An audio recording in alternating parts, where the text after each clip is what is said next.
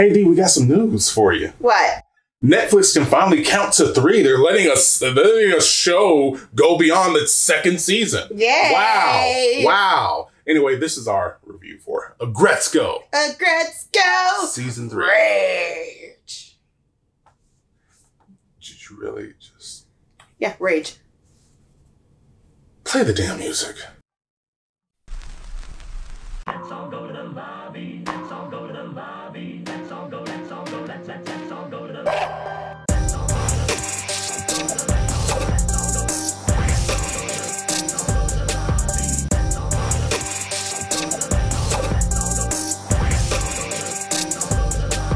Let's all go to the lobby.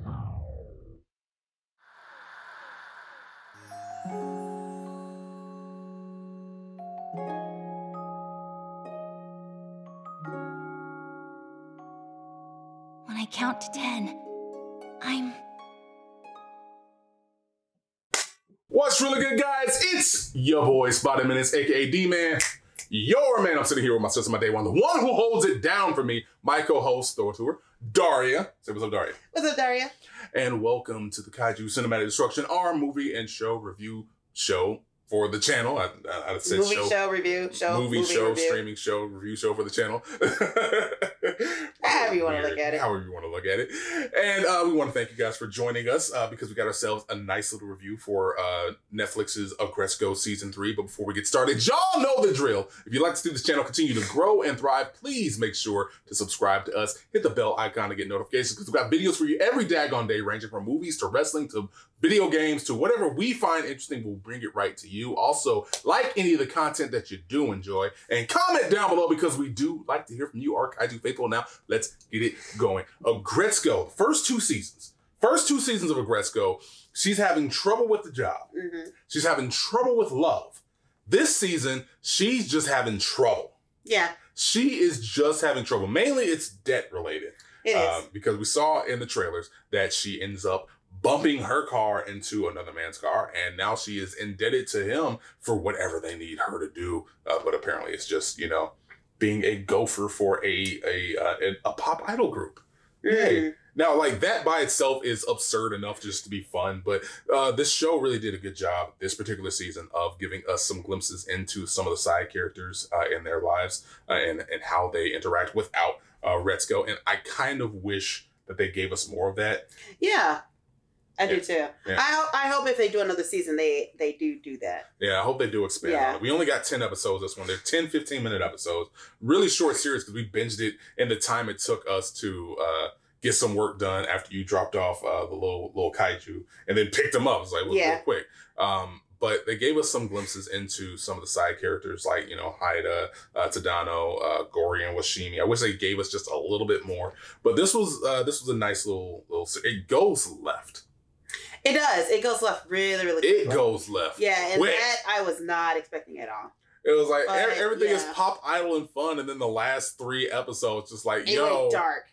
Yeah, That's so you know, TW on that one right there, just in case, because like there is some ish that goes down that I was not expecting. But this particular one was actually pretty fun because I felt that Aggretsuko grew up a little bit more, became a little bit more assertive Yeah, she did. as a character, which is you know, more fun for me instead of seeing somebody wallow. And that's really kind of the theme for this whole season is people are growing aside from, you know, like everybody's growing, actually. Yeah. Now that I think about it, everybody's growing because we got Anai who goes from, you know, super high strung, and I absolutely wanted to punch his punchable face last season. Yeah. And then this season, it's like, yo, he's living his best life. He grew up. He's still high strung, but like it's a high strunginess. I know it's not a word. Shut up. I don't care. It's a high strunginess. That he has to deal with. Yes. Not everybody else. Like he's not putting that on everybody else. And that's a really good look because like he's growing and developing friendships within the office. We didn't get a lot of Finako in this one.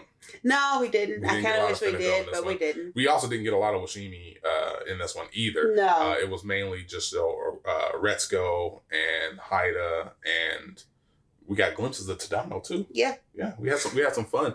But there are some interesting threads in this one right here. Really, there's not a lot to really say about the season because of how short it was, and it really left me wanting a lot more, and I'm almost disappointed to that effect right there with this season. Yeah, I'm gonna have to agree with you. Yeah, because they got us super hyped for it. Then we watch it, and it was like, I thought that was this is just a that taste. was gonna give us a little bit more. A taste. But hopefully, they're gonna do more with the characters. Hopefully, they'll give us more glimpse of each character outside of Aggretsuko. And, we'll get to see them grow some more along with her. But yeah, I do agree with you that it was basically just a taste. Yeah, it's just a nice little teaser. The music in this one, though, is probably some of the best for the series, this particular season. Yeah, it is. It was fresh. They threw in some pop and some metal. Really made me think of Baby Metal a lot because I like Baby Metal. Baby Metal's fun. Yeah, so I was that's one of the reasons why I wanted more because they threw in a lot more into the music for this one, I feel. And again, we only just got a taste. It's like, oh, I want more of this, and it's like, nah, just here's a taste. Here's a taste. I really was hoping that they would take Haida in a different direction without spoiling anything. I was hoping they would have taken Haida in a slightly different direction. I was kind of happy as to where they took Haida. Okay. I was kind of happy where they took Haida because we got more of Haida versus how he was in the past couple of seasons. Yeah, being like super simp. And not only that, they also gave him a love interest. It's not really a spoiler. Yeah. I mean, I was hoping that they would do more with that. Yeah, I think that's my only disappointment with Haida. Yeah, and I think that's just more to attribute to the fact that we only got the 10 episodes. Like, if we ended up getting 5 or 6 more, we probably would have gotten a little bit more because I wanted some more development with that because it always it feels superfluous. Yeah, him having that love interest. And then they kind of just took it away quickly. Yeah, but anyway, that's real quick. So, just as quick as the whole series, whole season was. So let's just jump right into it and give me what you thought about Aggretsuko season 3 after they hyped us up on it. I would have given it 3 stars. Yeah. So you're good with 3.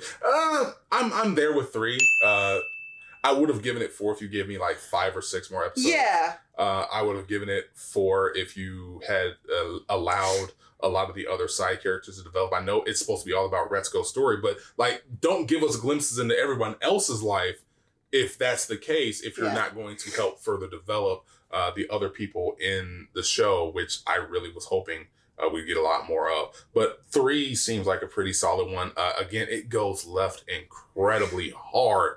It goes from bright and shiny to incredibly super freaking dark, and you don't see it really coming. You expect it to be, more hijinks, and then it just goes incredibly freaking dark. So keep an eye out for that if you're watching this and you have, some triggers here and there because we don't want, y'all to be hopping whole hog into this and then have to deal with that. Yeah. But yeah, tell us what y'all thought about Aggretsuko season 3. Do you agree with our review? Hey, tell us if you think that we are dumb for our little points of view for this one. Because again, it was incredibly short. So there's really not much to talk about without actually digging deep and going hey, this happens. Going full spoiler. We don't want to do that. But let us know what you think down below in the comments because, again, we do like to hear from you, our Kaiju faithful. Also, head on over to patreon.com/HEELKAIJU where we can give you some exclusive new shows and content and updates on the site, the store, and the channel. We want to thank you guys for watching, and hopefully you guys will watch us more on the next Kaiju Cinematic Destruction, our movie review show. We'll have to catch y'all next time. Deuces. Bye.